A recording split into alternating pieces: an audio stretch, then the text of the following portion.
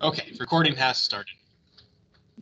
So the daily agenda for today, we're going to start classwork on, well, multiples. Again, we've learned a little bit about multiples. Now today, with our target here, is explore contexts that involve multiples.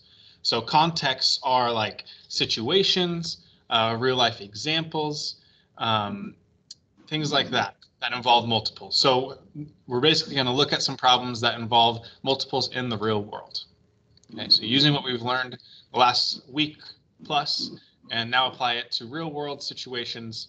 And so, okay. Our homework for today, I know I assigned the Unit 1A checkpoint quiz from yesterday, and I said it was due last night. If you haven't finished it, that's okay. You can turn it in late. I just want to see where you're at. Okay. I put a shorter timeline on it just so I could kind of urge you to get it done yesterday, not let it linger, because I need to see that information and grade it and get it back to you so that we can progress into this next section, because it was kind of like a break, and now we can progress into the next section, kind of wrap up some things that we may not have really understood in the first section and move on to the second. So if you haven't finished that, please do tonight. There's no marking down for late work at this point in time. So get it finished if you haven't already.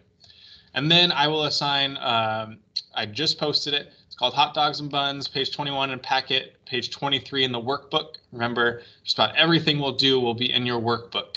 And if you grab packets, then everything you do will be in the packet too, because I'll go back and print off everything that you need. That will be due tomorrow at midnight. So let me, you're back to me. Let me get this set up. There we go. Oops. Except you'll see all my notes. I wonder if there's a way for me to erase all this real fast. I didn't realize that everything I did in the first group, you could see in the second group. Usually that's not an issue, but let me quickly erase, and then we'll get into it.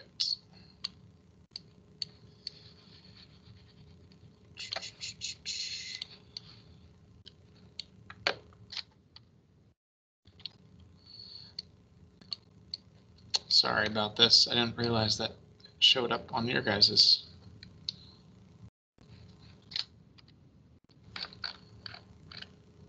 Okay, now we should be good. Now let me share my screen. Thank you for waiting.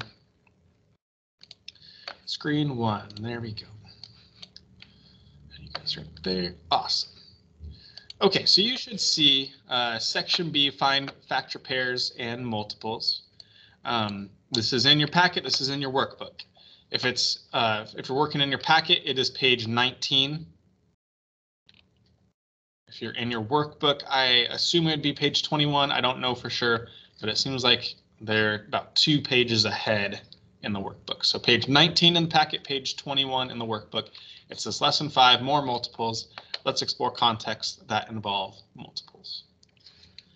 Okay, so looking at this picture here, the question that it asks in regards to this picture is estimate about how many chairs are in this room. Okay, we could go through and zero in and count every single chair, but how could we quickly estimate that or estimate the number of chairs that are present in this room for this picture? What do you think? How could we quickly get a ballpark range on what the total amount of chairs are in this room?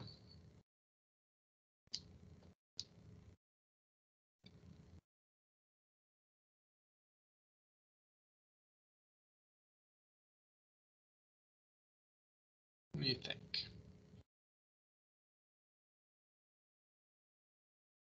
Malia? Count the chairs on one, and then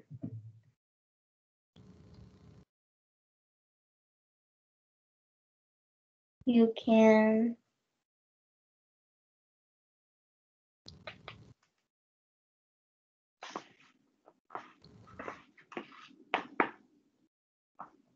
So far, you're exactly right. I love your thinking. Keep going. Keep going. Count the chairs on one and then count that table and then how much chairs are there. You can multiply. I love it. Great job, Malia. That's I exactly didn't right. even know. We count. What's that? I didn't even know it was right. You didn't even know? You got to speak with more confidence then. You know what you're talking about. Awesome job. So she said, count the number of chairs per table. I'm going to write it down, what she said. So number of chairs per table. Okay, so number of chairs per table. And then we also need the number of tables. And she said, multiply it. So take the number of chairs per table, number of tables, multiply them together. That will give us our answer. Well, let's zero in. It's kind of difficult to see. I'll help you count. I see 1, 2, 3, 4, 5, 6, 7, 8, 9, 10 chairs at that table. Okay, so if we were to go back over here to our equation that we made, scroll on over. There we go. There are 10 chairs per table. How can we quickly find how many tables there are?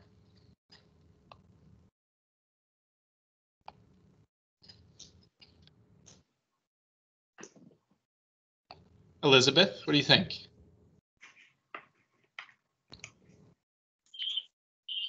By counting in a row.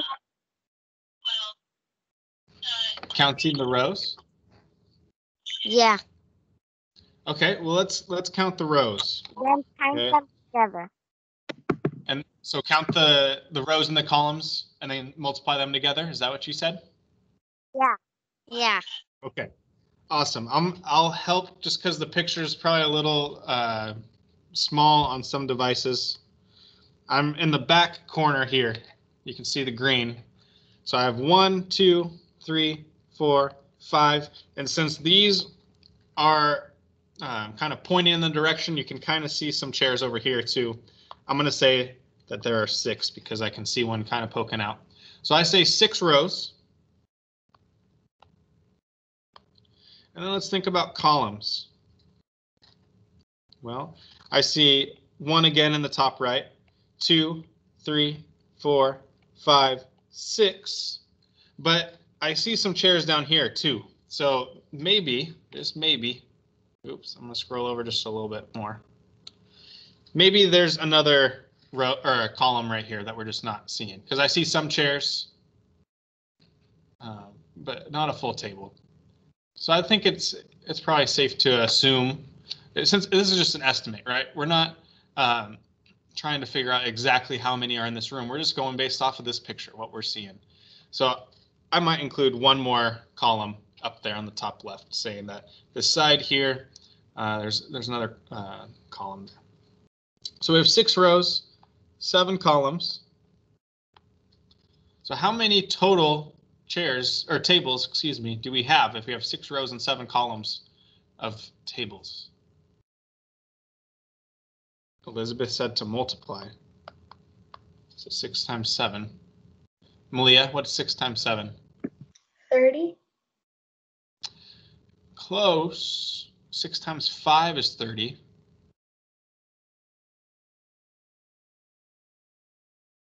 Can you skip 35. count by 7s or skip count by 6s to help us? 35. So that's 7 times 5. We're getting closer. Let's skip count and see. Okay. Remember, we can always skip count to help us find the answer when we're multiplying. If we did 6 groups of 7, that's the same thing as 7 plus 7 plus 7 plus 7 plus 7 plus 7. Okay, and that's a lot of 7s there, and it might be a little overwhelming to try to figure out exactly what that value is. So what we did in first period, Abisai came up with this great way of grouping these together. We said, well, we can group those together, those together, those together. Right? From adding in a row like that, we can group with parentheses and allow us to finish it all in smaller bites. So we say 7 plus 7 is 14. So each of those are 14. Well, we can regroup again. We have 14 and 14. Let's make those a smaller bite too. We say 14 plus 14 is 28. And we still have to bring down this 14 here. We haven't accounted for that. And now we have just one addition problem. 28 plus 14.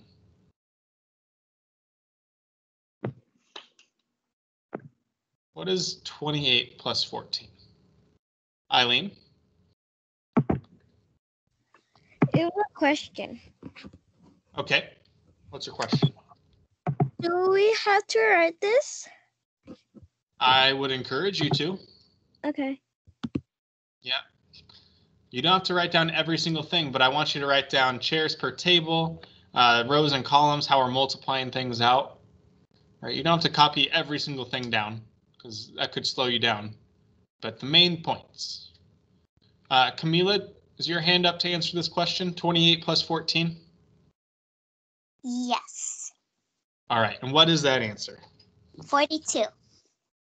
42. How'd you do that? Did you just think 28 plus 14 is 42, or did you come up with some strategy? Making a 10, adding a 10?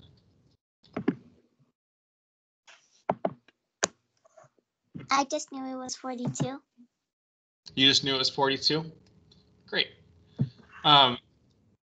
Again, going kind of off of that, that's awesome, Camila. And if you have that memorized, then great.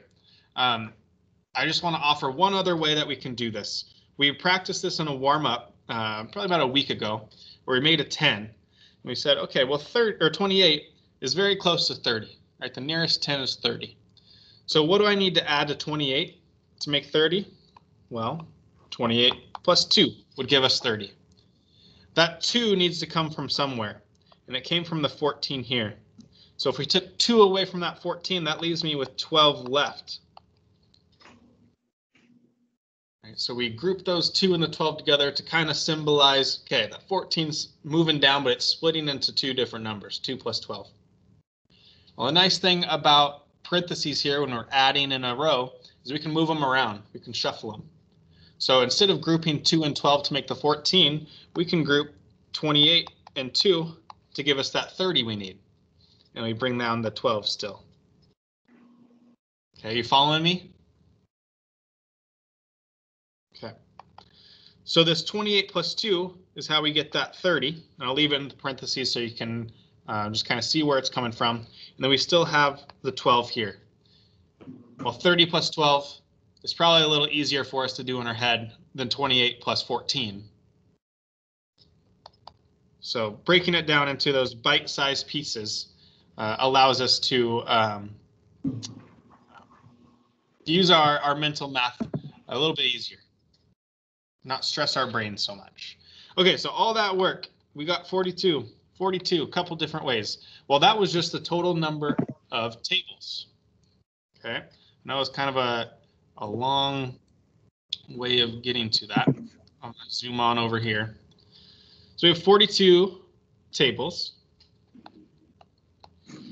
42 tables. We said that there are 10 chairs per table. Per table. And Malia said at the very start, once we find the total number of tables and the total number of chairs, we can just multiply them together and get our answer. So 42 tables times 10 chairs, 42 times 10, what would be that answer?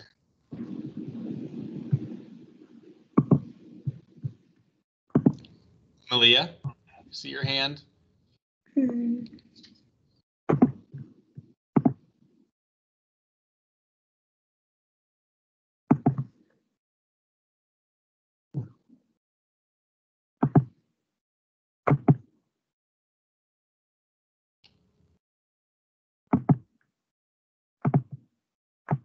Equals 420. Yes, it does. You got to speak with more confidence, girl. You know what you're talking about. Great job, Malia. Let me get my lights back on real fast. Yep, 420 chairs in total. Now, is this exact? Probably not. It's exact for the numbers we have, but it's an estimate for the total number of chairs we have in this picture. Right? We kind of assumed that these tables that aren't shown, because I mean, there's a table. If I were to draw them, I mean, there's a table right here that we're just assuming is there. There's a table right there that we can kind of see. We just see a couple chairs. Maybe it's not full of chairs. There's a table here, like where that arrow was. There'd be two more over here. You see what I'm saying? Like, it's exact for the numbers that we have, right? We came up with 7 rows, or excuse me, was it 6 rows, 7 columns, 42 total tables. We said 10 chairs per tables. Multiply those together, and we got 420 chairs in total. Okay, I know that was a little longer warm up, but there was a lot of good stuff going on there. We had multiplication, we had grouping together, we had making tens. We had a lot of good stuff there, so I'm glad we did that. Thank you for Malia, Camila, all of your guys' help. Elizabeth too. Thank you. Let's move on down to the next page, 5.1, choosing the right tables. So in your workbook or your packet, it should be the very next page. I changed my color on my pen. And let's get started. Students are preparing for an end of year party. The school has tables where 6 people can sit and tables where 8 people can sit.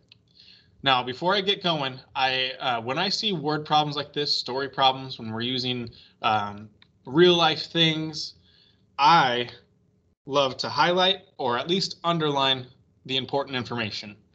Okay, students are preparing for an end of year party. Do we need to highlight that or underline it? Probably not. It's just kind of giving us some information, tells us what's going on. However, this next sentence here, the school has tables where 6 people can sit and tables where 8 people can sit. That's important information. So they have tables where 6 people can sit and tables where 8 people can sit. And the most important piece here is the 6 people and 8 people. So we have 2 options. We have tables for 6 people, tables for 8 people. That's very important. So we highlight it or at least underline it with our pencil. The students can only choose one type of table. Okay, so I might underline this. They can only choose one type, and they want to avoid having empty seats. So avoid empty seats. I may be highlighting a little too much, but it's important to understand the main things that it's asking. So we have 2 tables, one for 6 people, one for 8 people. They can only choose one type of table, and they want to avoid having empty seats. So Jada's class, this first question here, Jada's class has 18 students. Which table would you choose for Jada's class? Explain or show your reasoning. All right, so we have 18 total students for Jada's class. We can choose between a table for 6 people or a table for 8 people. And I want to clarify, we're using whichever type we choose, we can use as many of those tables as we need. So we're not cramming all 18 kids into a table fit for 8 or fit for 6. We're using a 6-person table multiple times or 8-person table multiple times. So if we have 18 students in your class, which table would fit Jada's class without having any extra seats or empty seats? What are you guys thinking?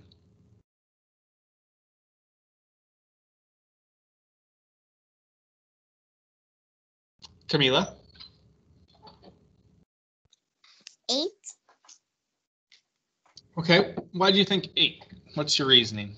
Since they're trying to avoid empty seats, and plus it could fill up and there's enough room for everyone.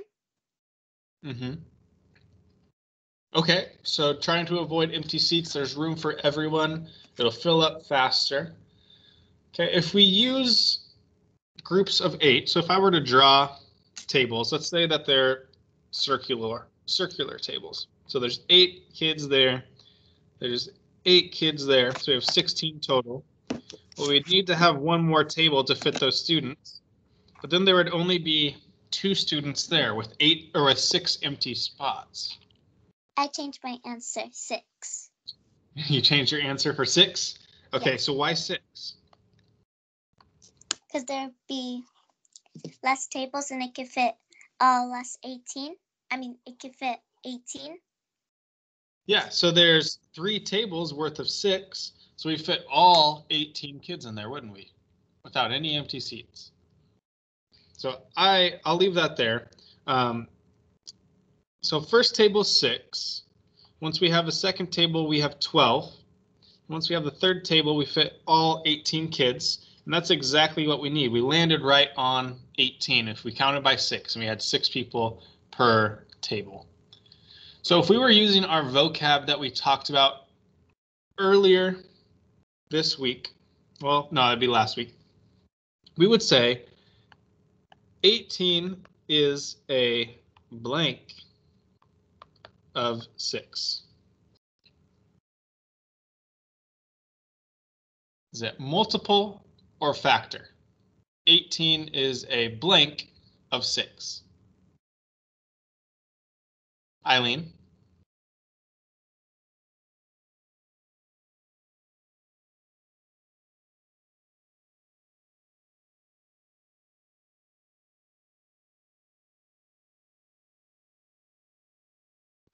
A multiple?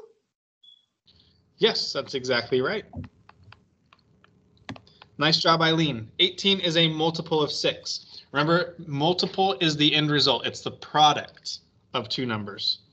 So 18 is a multiple of 6 because 6 times 3, that factor pair being multiplied together, gives us a product of 18.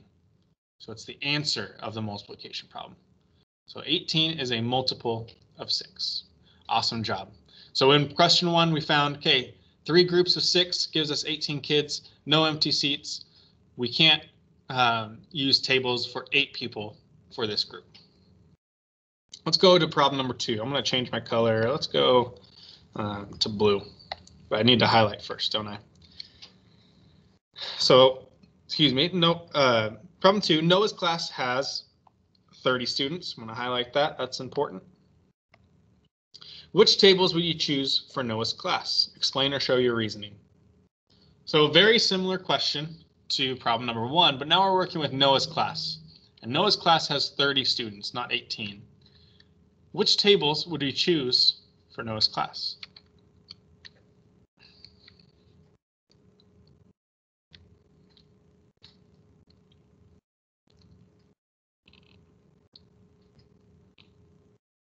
I see Camila's hand. I see Eileen's hand. Let's see if anybody else is following along. Thank you, Malia. I see your hand too.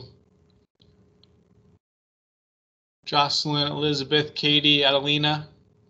Any ideas on which table we should use for Noah's class that has 30 total students? Tables for 6, tables for 8.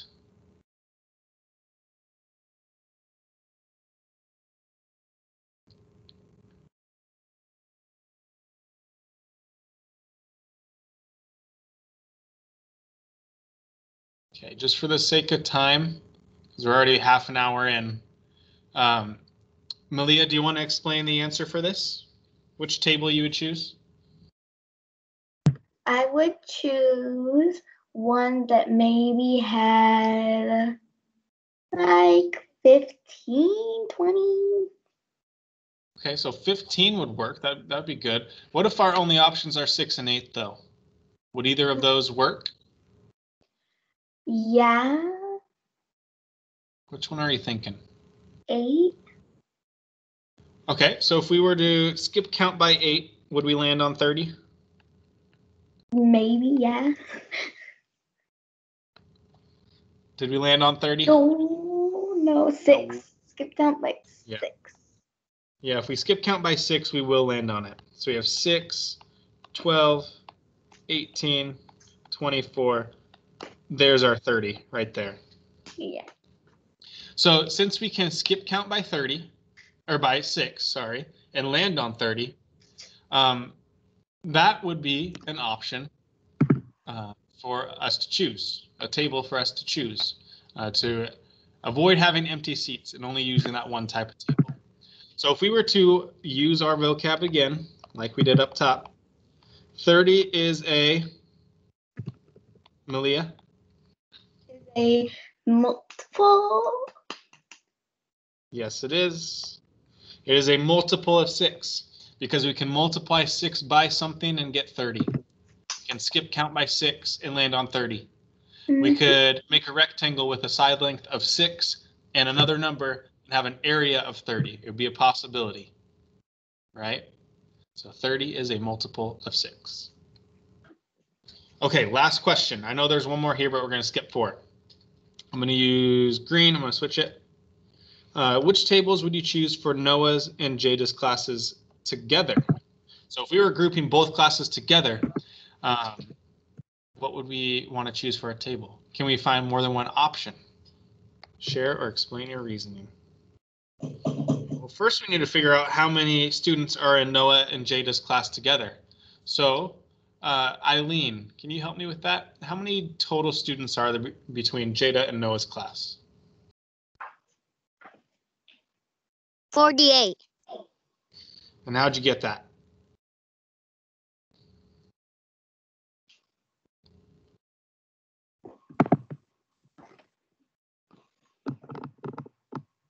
Mr. Ross, Yes.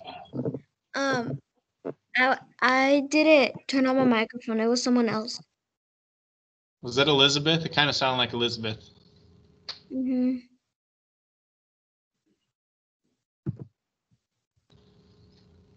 So I heard 48. That is the correct answer. 18 plus 30 equals 48. Okay, so 48 is our new number that we're looking for. Which table or tables can we choose if we only have the options of 6 students per table and 8 students per table? Camila, what are you thinking? I think 8. You think 8? All right, prove it. Why do you think 8? Because when you skip count by 8, you land on 48. All right, let's see.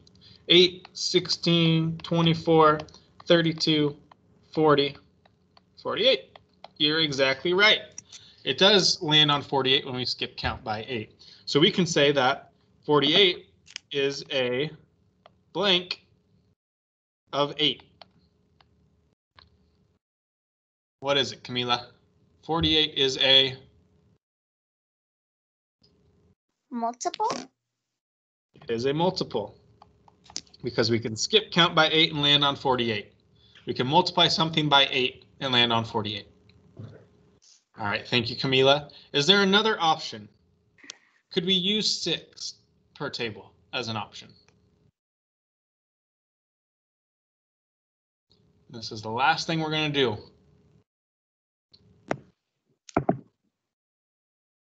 Malia? Yes. All right, and why can we do that? Because if you skip count by 6, it also lands on 48. Okay, let's see.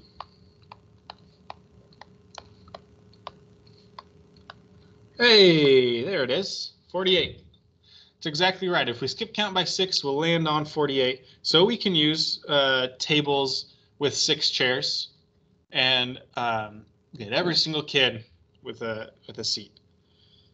So we can say 48 is a, oh, I forgot an A up here, blank of 6. Kind of repeating myself. Malia, what is it? Multiple. Multiple. Yep. 48 is a multiple of 6 because we can multiply 6 by something and land on 48. Funny thing with this, when we're skip counting by 8, it takes 6 skip counts of 8 to get to 48. Right? We have 1, 2, 3, 4, 5, 6.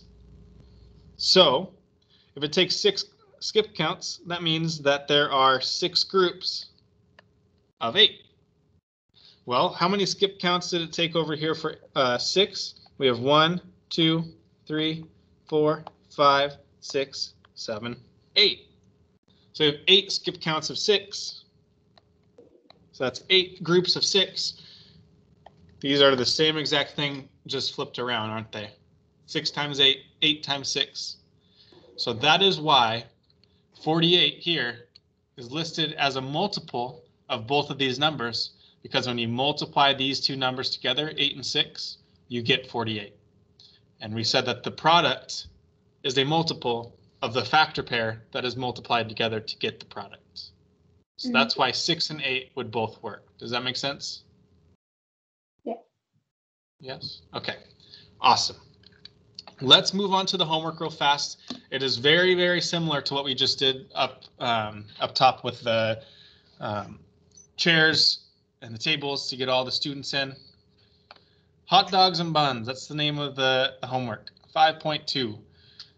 This is a very true to life example, because every time that I go and buy hot dogs and buns at the store, they're never in the same amount. Have you noticed that? Hot dogs come in packs of 6 or 8 or 10, and then the buns come in packages of 8 or 10 or 12, and they never match. Like you're lucky if you get them to match. So this problem is dealing with all of Mr. Ross's hot dog bun frustration at the store. It says each package of hot dogs has 10 hot dogs, and each package of hot dog buns has 8 buns. Gives you the total that you need for the class picnic, and it's your job to figure out, is there a certain amount that we can buy for the hot dog buns to land on that amount, or for the hot dogs themselves. Okay, so use what we practice up top here. Figure out, is the number that I'm looking for a multiple of 8 or 10? I'll scroll back down. Sorry to give you motion sickness as I go up and down on here. We're seeing if these total amount that we need in our class picnic are multiples of 10 or 8 to see if they work. Okay, it's just this one page. There's 3 questions, a couple parts to a couple of the questions, but it's very, very similar to what we did up top. So if you took good notes, or if you want to watch the video again, because I am recording right now, you can review the video and see exactly what we did up top to help you with the homework. Okay, I'm going to stop the recording real fast and then we'll get to questions.